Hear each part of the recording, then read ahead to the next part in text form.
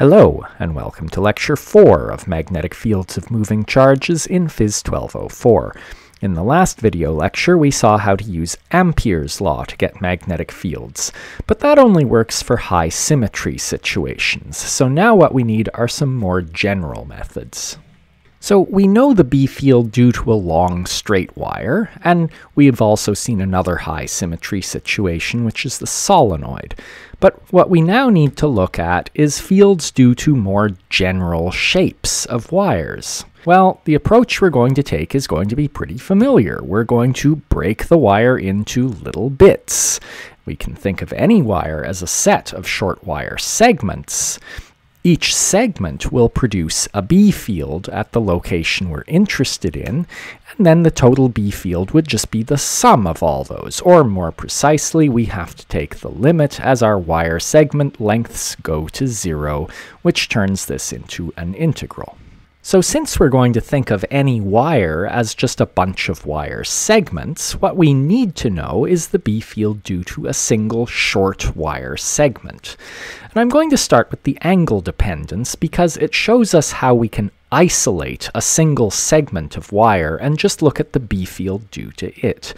And the crucial observation is that if a current is going straight towards or away from the point of interest P, then it produces no field there. So in this arrangement where there are two wires, one going straight towards P and the other going straight away, there's no field there, and you can verify that experimentally. And so now that allows you to isolate a short piece of wire by building your short piece of wire near a point P and having the supply to it be wires coming in and out that go straight at or away from P. The next thing to notice is that the maximum field strength occurs when the wire is going perpendicular to a line joining that piece of wire to the point P where we want to know the B field. And more generally, if there is some angle theta between the wire and the vector pointing at the point P, then we find that the magnitude of the field at P goes as sine theta. We can vary the length of the wire segments that we're looking at, and as long as we use short enough segments that we don't have to worry about the fact that the angle dependence is different at different points along the wire, we find that the magnetic field is proportional to the length of a wire segment that's producing the B field.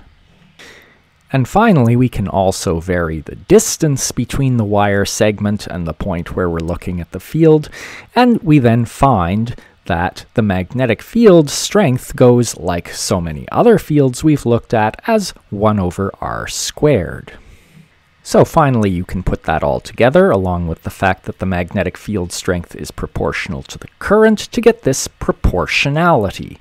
And so all you now need is a proportionality constant, which in principle you could get experimentally, but in fact this is a defined quantity.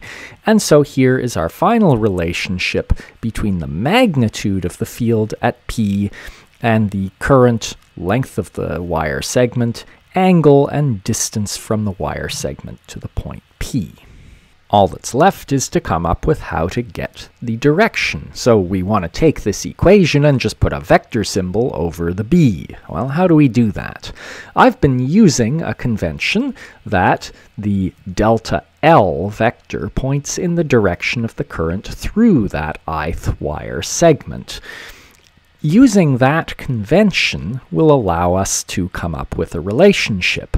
You can probably guess there's going to be a cross product involved because we're combining two vectors, delta L and RIP, and getting a new vector B, and the new vector B is going to be at right angles to both of them. And we've already seen that there's a sine of an angle, and so these are all clues that there's a cross product. Well, so you just have to work out what that cross product is. You can use the familiar right-hand rule for current, sticking your thumb along the delta L vector here and curling your fingers to verify that the magnetic field at P should be into the page. Then just play around with the three vectors delta L, RIP, and the B field, and you'll conclude that the B field has to point in the direction of delta L cross R. And so we can write our full form for the magnetic field due to a wire segment like this. And this is known as the Biot-Savart law.